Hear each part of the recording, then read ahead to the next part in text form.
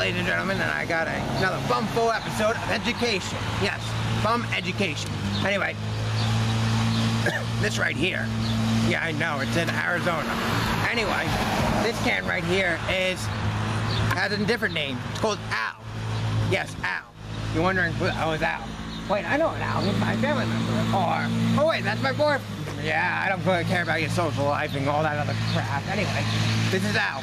Aluminum, which is very light durable, odorless, and you could probably eat it just to be a starving rat or something, which you better not diss my friends. But needless to say, it's pretty much lightweight and all that stuff, but point of the matter is, mix this up with a whole bunch of aluminum and you got 50 cents a pound. Actually, no.